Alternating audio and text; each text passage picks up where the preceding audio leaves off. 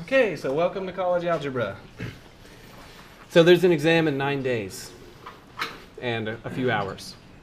So then today there's some keys that are a few days late being put up. They'll all be put up, as well as scans of your graded things. They'll be put up very shortly. The exam is on Monday, 2 Mondays from now. So not 3 days from now, but 3 plus 7, so 10 days from now. Okay, so the exam is 10 days from now. Any questions about that? So it'll be in a large lecture hall. I'll inform you what hall that is next week.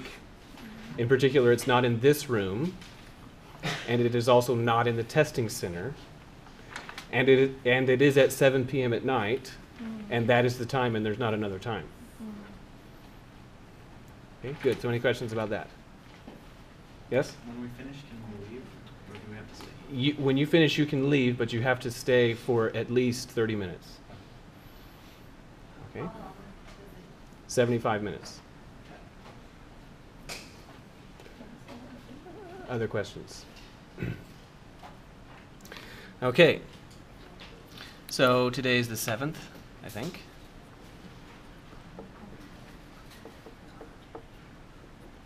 Okay, and last time, where did we leave off last time? Okay. Good. So now, I'd like for you to consider the following situation. So 1, 2, 3, 4, A, B, C. So here's domain and range. Now I'm going to do an arrow function. So A to there, or sorry, 1 to there, 2 to there,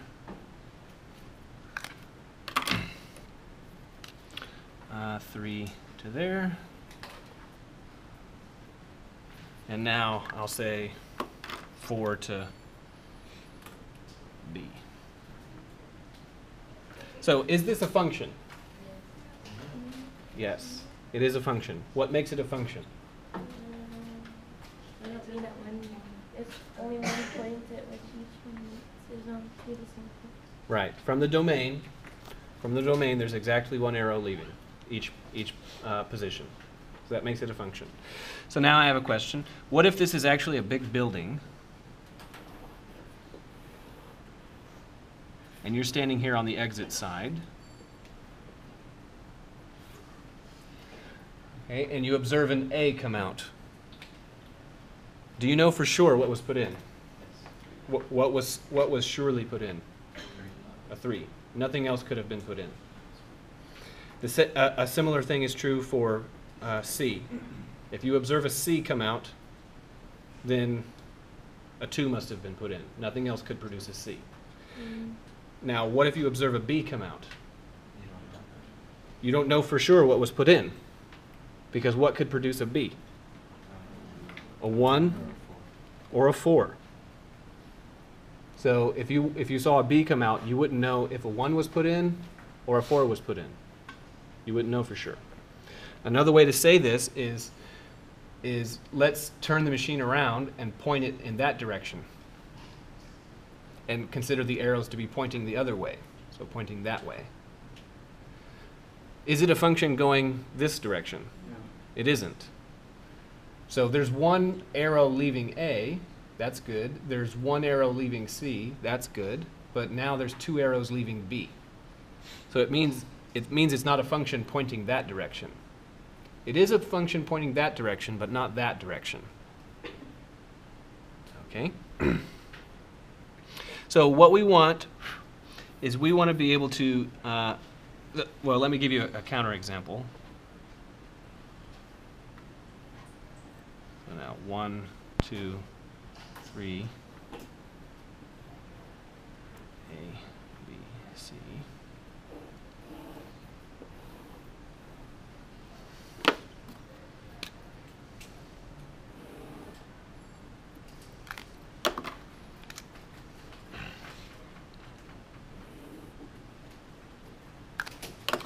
So now, is this a function? Yeah. Yes. And if you turn it around the other direction, is it also a function? Yes. And the way you can see that is that if you're standing here on the output side, if you observe an A come out, do you know what was put in? Yes. So it was a 2 must have been put in. That's the only way you can reach an A. So then, in a sense, you could say, well, I'm going to push that A back through, and then on the other side, a 2 would come out. And the same is true of all of these. No matter what output you observe, you know what the input was. So this thing is a function both ways. It's a function in the way we drew it, and it's also a function if you turn it around. So what we want to do is we want to give a name to such functions because they're important, okay, and discuss various properties of such functions. Okay, so any question about this? Okay. So such functions that are functions going both directions, okay, are called one-to-one.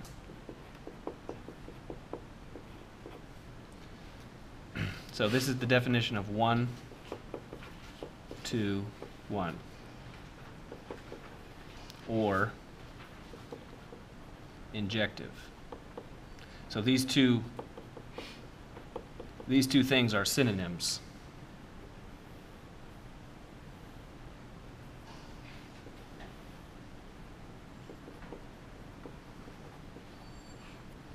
However,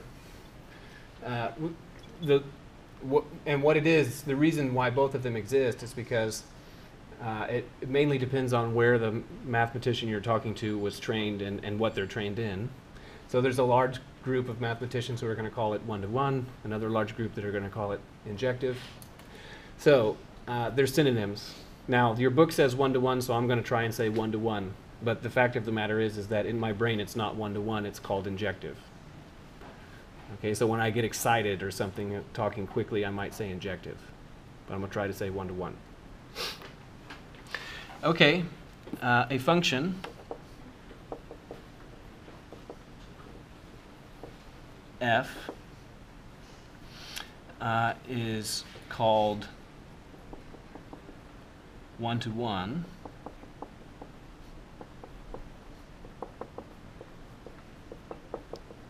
when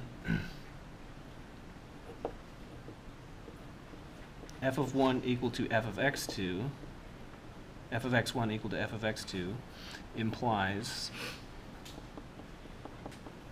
x1 is equal to x2. So now this is typical of a math definition. It's exactly correct, but honestly a little bit opaque in its meaning. So let's try and put this in plainer language. So this is saying consider f to be a machine, and let's say that you run the machine twice. You run the machine with input x1, and then you run it again with input x2. And if the output is the same both times, then it must have been the case that the input was the same both times. So what this means is that the output is the same implies the input is the same.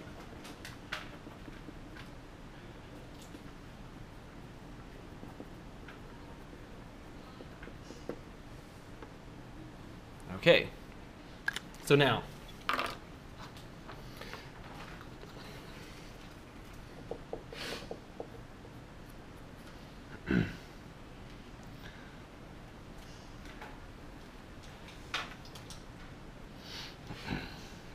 suppose that this, so 1, 2, 3, A, B, C,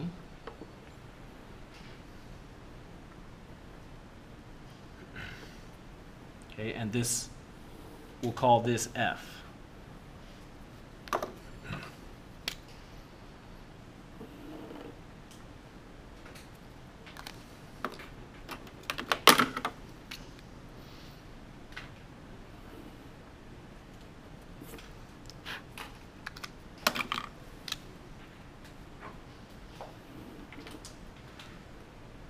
And so what I want to ask you about this is consider. Let's say that this machine is being run over and over and over again, and you're standing over here. And maybe every minute it produces a new output. Okay, and let's say that the first observation you make is that a C was put in. And then, okay, that's fine. And then you wait another minute, and then out comes another C. So that you saw C come out twice. Is it what must have been put in the first time? 1. What must have been put in the second time? 1. There's no other way you could get a C. So if you see C come out twice, then 1 must have been put in twice. So this is an example of a rule that's 1-to-1.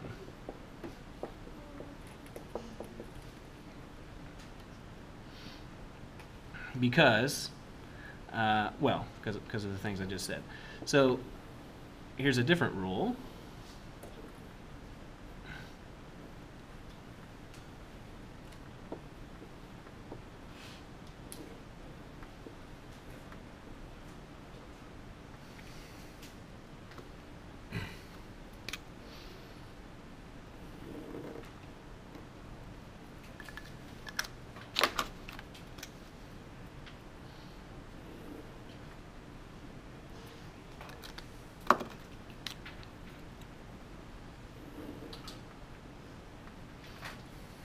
Okay, so now, is this one 1-to-1? Why not? Oh, 'cause 2 are going to the same. 1 to 2.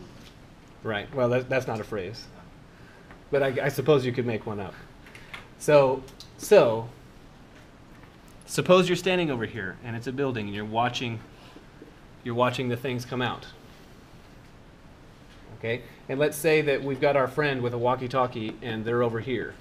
Or they just know what was happening. So suppose your friend put in a 1, then what would come out? A B, but you wouldn't know that because they're not sharing that information with you. And then suppose that they put in a 3, what would come out? A B would come out, but you wouldn't know that. So you'd see the same output come out twice. You'd see a B come out and then another B come out. Was that achieved with the same input? No. So this is not 1-to-1.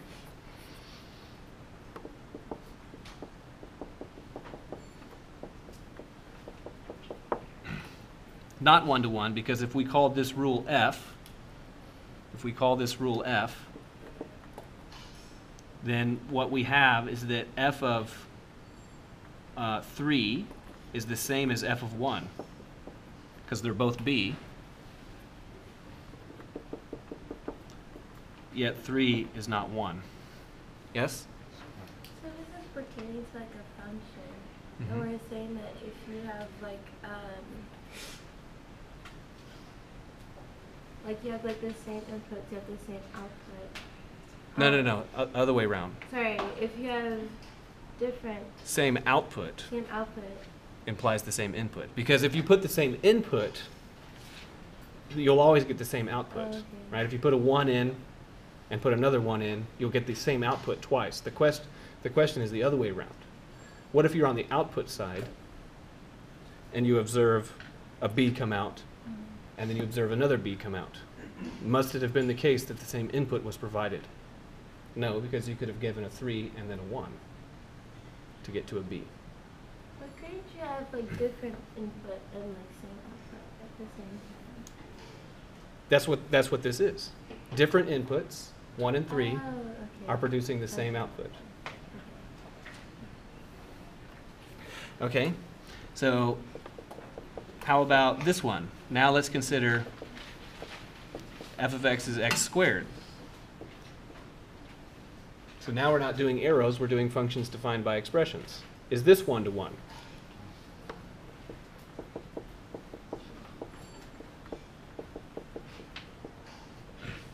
So is it 1-to-1? No.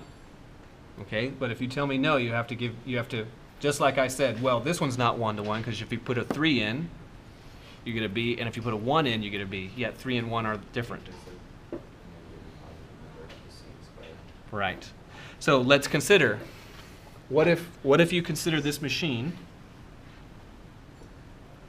machine that does this. It takes your x and it produces x squared like this. What if you observed a 9 come out? What could have been put in? A 3 could have been put in. Also a -3, right? Because 3 squares to 9, and -3 also squares to 9. So what we're saying is that f of -3 is the same as f of 3, right? The outputs are the same, yet the inputs are different. So it's not 1-to-1.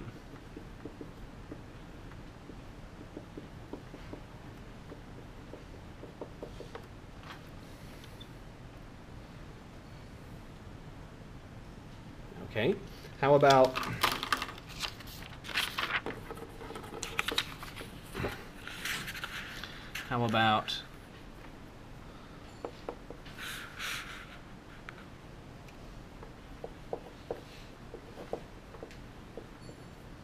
f of x is 3x minus 2.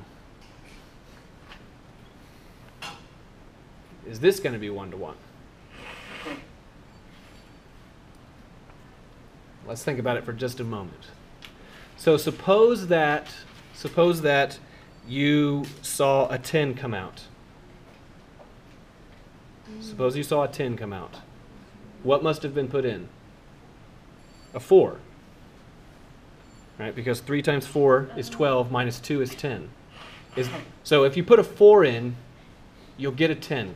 And my question comes down to, at least for the moment, is besides 4, is there anything you could put in so that a 10 would come out? No. So now this is not how you answer this question. So the question is this 1-to-1? Now this is not how you answer the question, but this is how I'm going to motivate how you answer. So suppose that f of x is 10.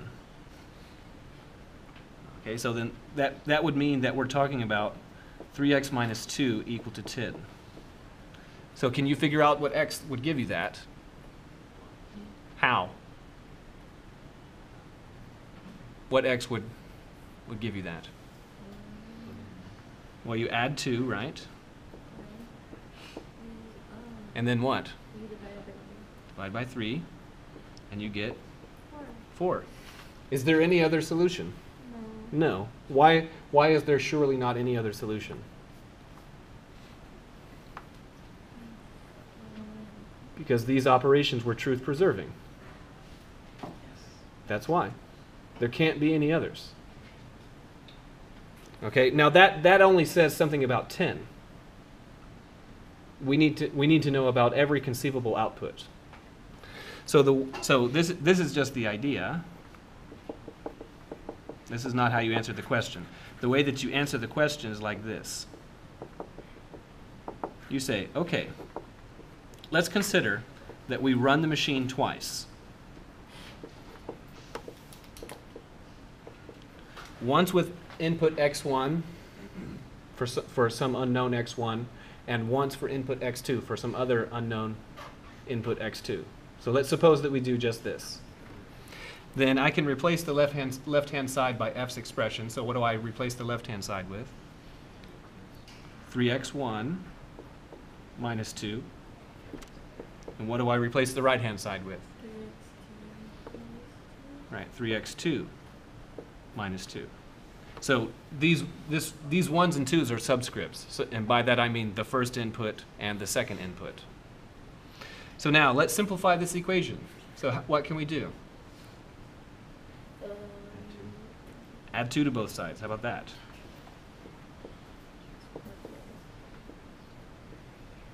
Now what can we do?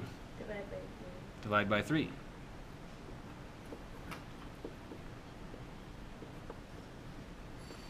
And so now I claim that you should be able to tell me why we have established whether or not this function is 1-to-1. Right. So let's parse out the meaning here. So this is saying supposing that the outputs are the same. That's what the first equation is saying. What's the last equation saying?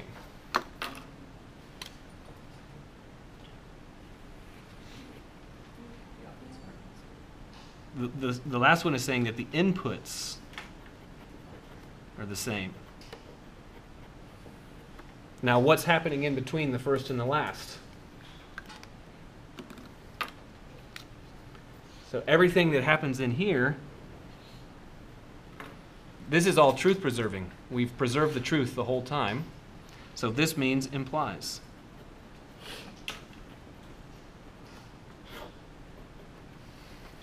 The output's the same, implies the input's the same. So what's the conclusion about this function? It's 1 to 1. Okay, now, I'll admit that this probably feels a little technical. Okay, so my response to you is that, okay, that's good. It is a little technical. You're going to be asked about it in homework. Okay, but the more common question, the kind of thing that you're going to be tested on a quiz, is something that's far easier to handle. So, and it has to do with what does a one-to-one function visually look like? What will it look like with your eyeballs? Okay.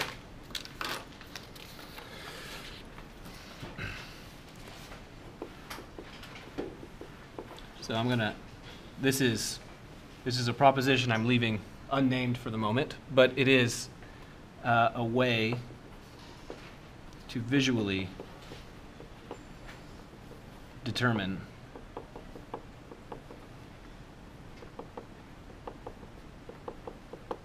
if a function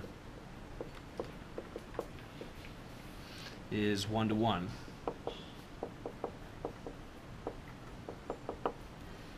Okay, so rather than just tell you the punchline, let's look at the two examples that we gave on the previous pages. So we did two examples.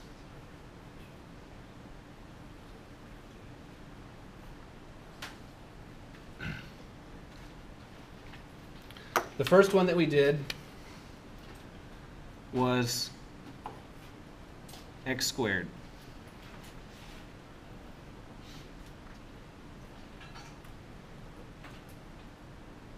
And what was our conclusion about whether or not x squared was 1 to 1? We said it was not. We said it was not. And on what basis did we say it is not?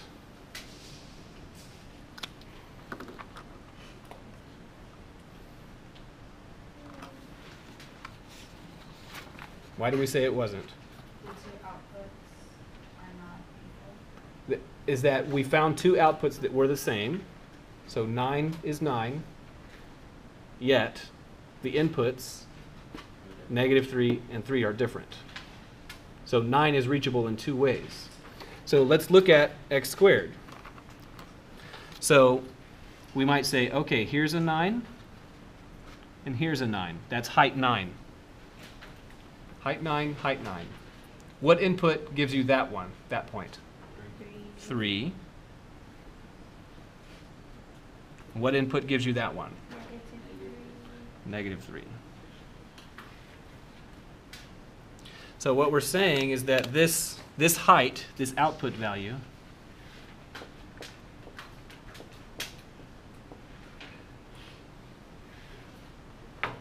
of 9 was reachable in two ways. So if you saw a 9 come out, you wouldn't know if a -3 was put in or a 3 was put in. You wouldn't know. Okay. So then the second one that we did was f of x is 3x minus 2. 3x minus 2. And if you were to plot it, it looks something like this.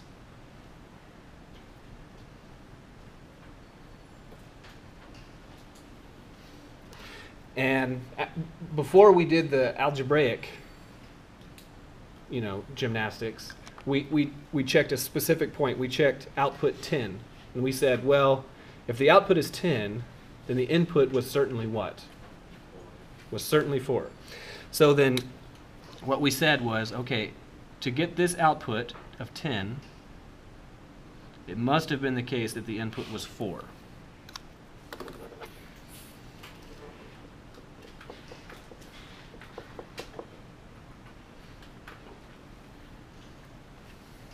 There's no other way to get a 10 to come out besides putting in a 4. So who thinks they can say the punchline? So what's the punchline?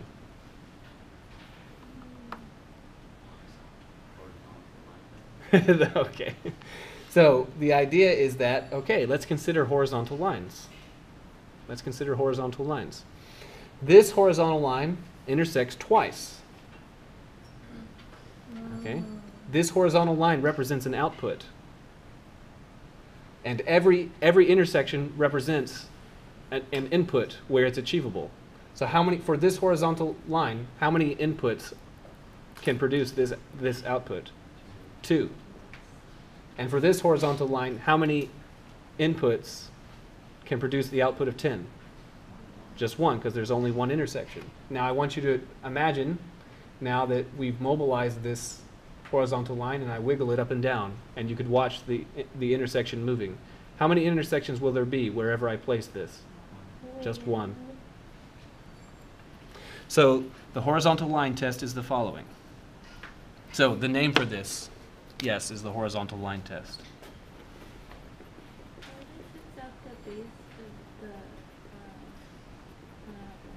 Good, we'll talk about that in a second. So the horizontal line test is if every horizontal line intersects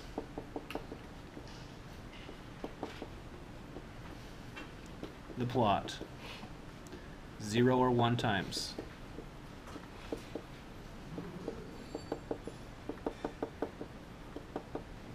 then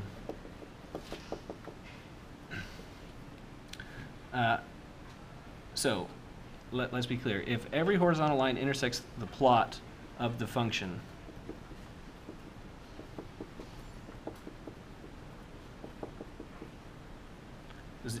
zero or 1 times, then the function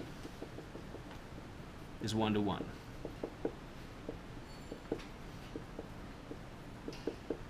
Okay, so let's have some examples. So we're going to do 4 examples.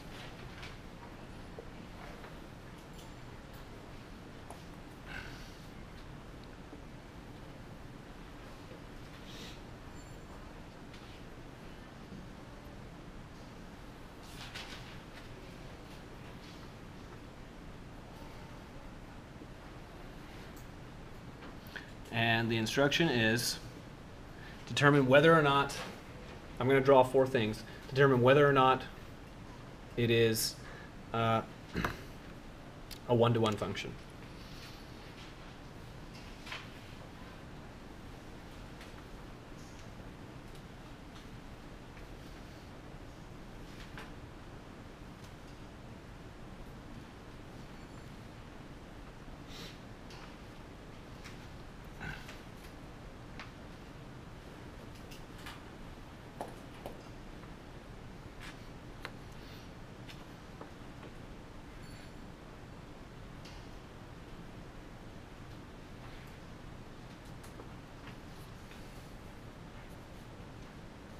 Okay.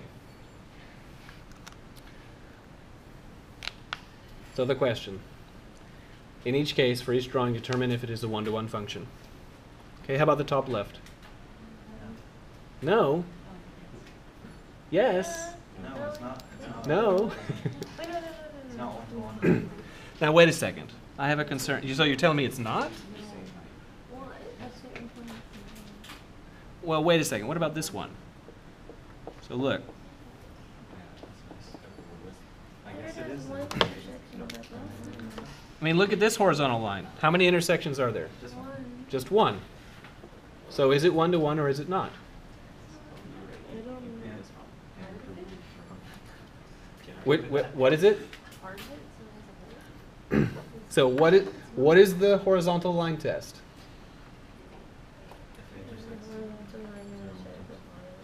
Zero or one. But if you move it. Every horizontal line. Every horizontal line. So what I did is I said, well, what about this one? It's only one time.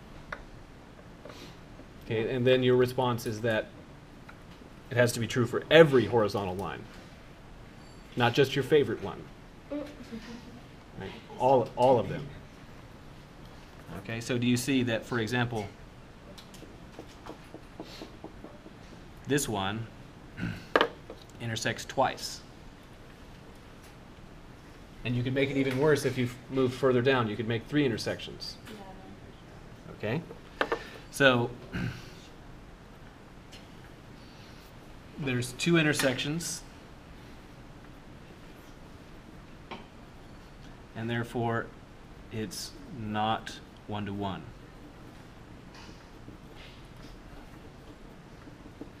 Okay. Any question about the top left? Okay, how about the top right?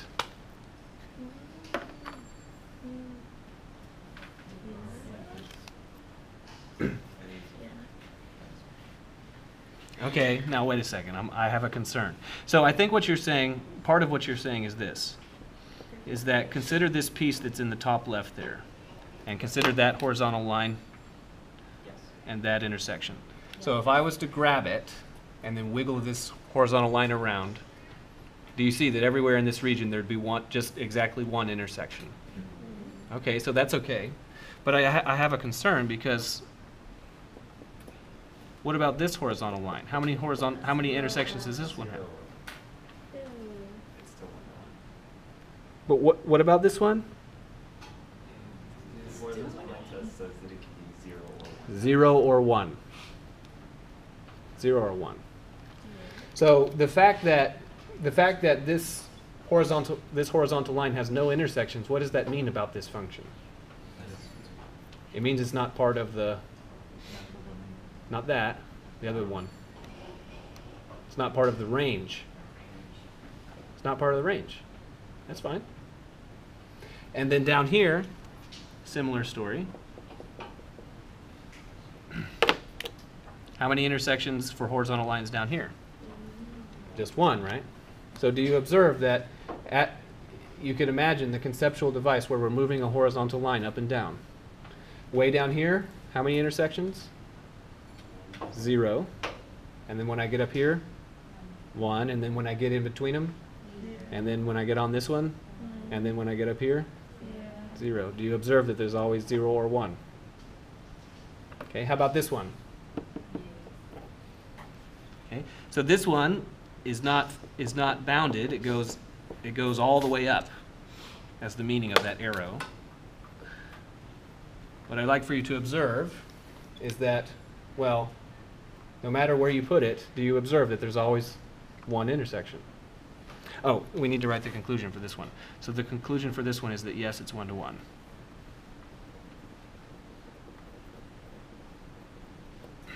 And what's the conclusion for this one? Yes. Yes, it is 1 to 1.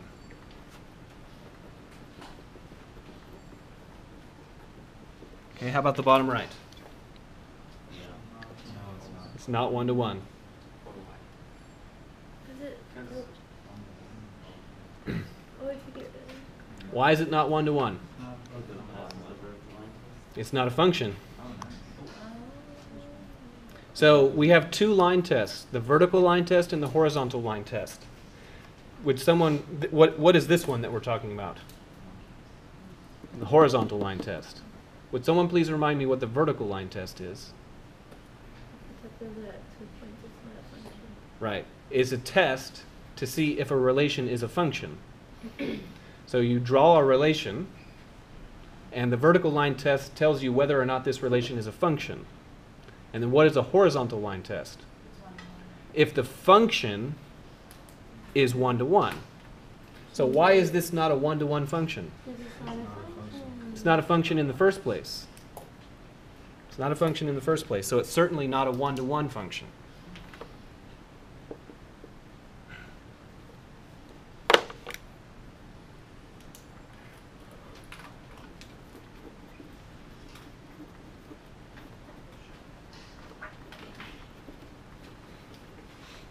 So this one was kind of tricky, right? Because I drew something where every horizontal line has 0 or 1 intersections. But it wasn't a function in the first place. So it's certainly not a 1-to-1 function. It would be just like me saying, that here we have, this is a red apple. Isn't it? It is, right? Look, it's red. So it's a red apple. What's wrong with this? It's not an apple in the first place, right? So here, but it is red, right? It's red, so therefore it's a red apple, right? So that's the same thing with this. Every horizontal line crosses it 0 or 1 times, so it's a 1-to-1 function. No, because it's not a function in the first place. Good. So everybody okay with these? Okay.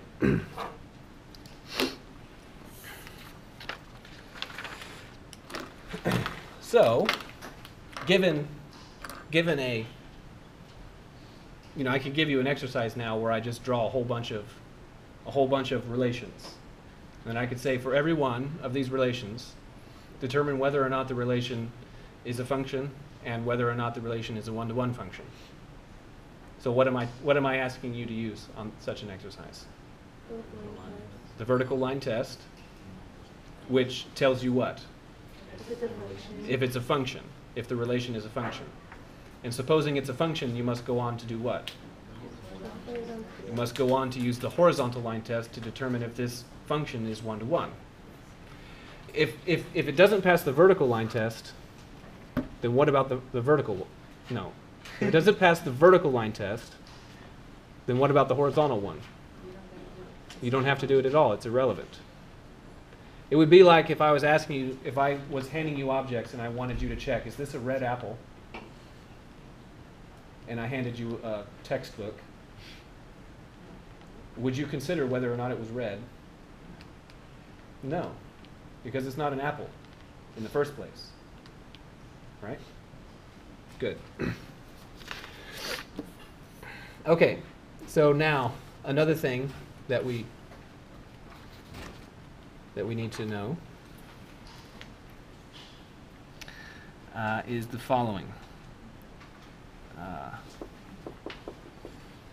Families of functions. Families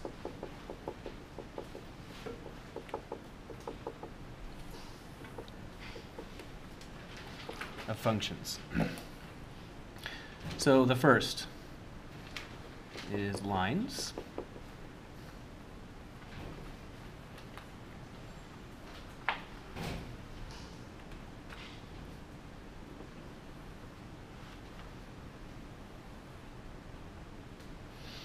Okay.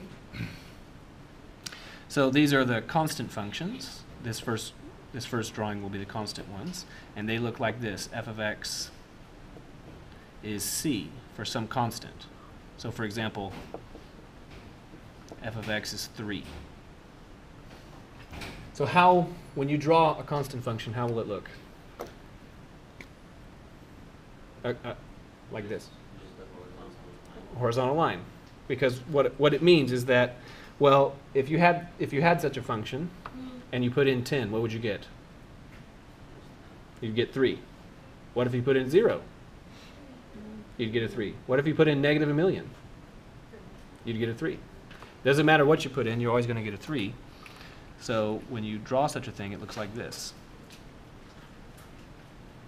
So the constant functions are horizontal lines. Okay? So we can say that the input is the x and the output is Exactly. Inputs are x and outputs are y's. So then we have sloped lines. So these look like this. So f of x is mx plus b. And such an example would be something like 2x plus 1.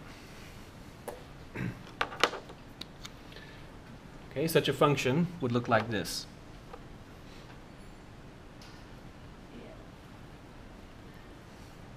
So a line which is sloped.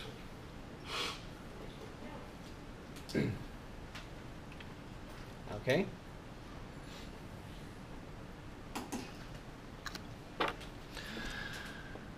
So there's even another kind of line. What other kinds of, besides horizontal and sloped lines? Vertical? There's vertical lines.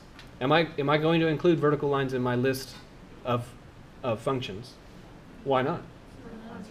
Not a function, right? Would a vertical line pass the vertical line test? I don't think so. Probably not, right?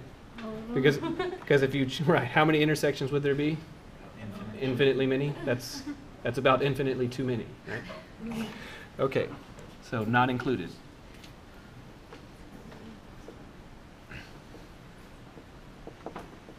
So now the power series of functions.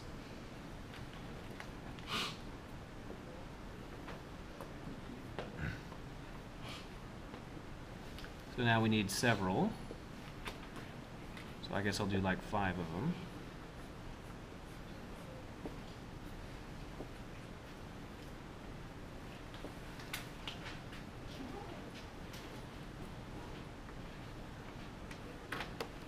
Okay, so the first one, oh, that's bothering me. I gotta erase that.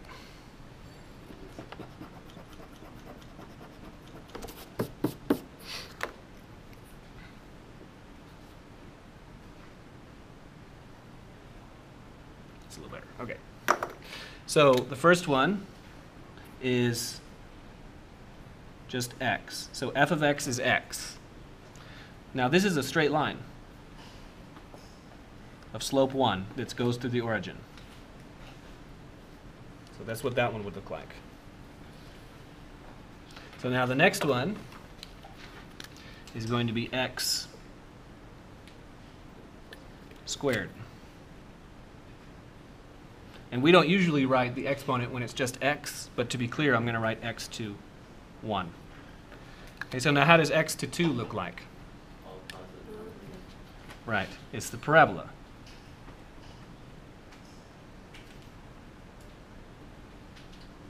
So now I'd like for you to observe that there's a notable difference between these two. So this one, on the left side of the axis, it's below, and on the right side of the axis, it's above. So below means what? Negative. It means negative. And so this one is above on the left and above on the right. So that means that it doesn't output any negative things. Why doesn't this output any negative things? It's squared. Because you're squaring. Okay. What about this one? Can this one output negative things? Yes, because if you cube negative 2, well, negative 2 times negative 2 would be positive 4 times another negative 2 would be negative 8. So this one looks like this. And so in that sense, it is like the line, because it's above the axis on the right and below the axis on the left. Okay, then we have x to 4.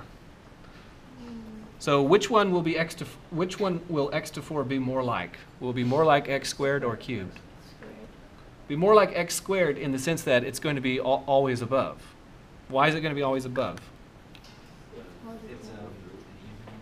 Right, because when you raise something to the 4, you'll get, it'll have to be non-negative. So now, it's like the parabola in that way, but there is a notable difference between x squared and x to 4. And that is that it's flatter near the origin, as if someone took a parabola and sort of hammered it near the origin and flatten it out. And on the left, it's steeper away from the origin. Okay, now x to 5, how will it look?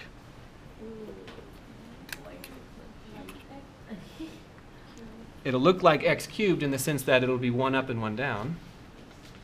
But it'll be like x to the 4 in the sense that it'll be really flat. And then really steep. So even flatter and steeper than x cubed. And then this pattern continues, right? Following the parity of the exponent, even or odd. Okay, so, okay, that's all the time that we have for today. So have a nice weekend. Stay dry. Is there a berry? Yes. By chance,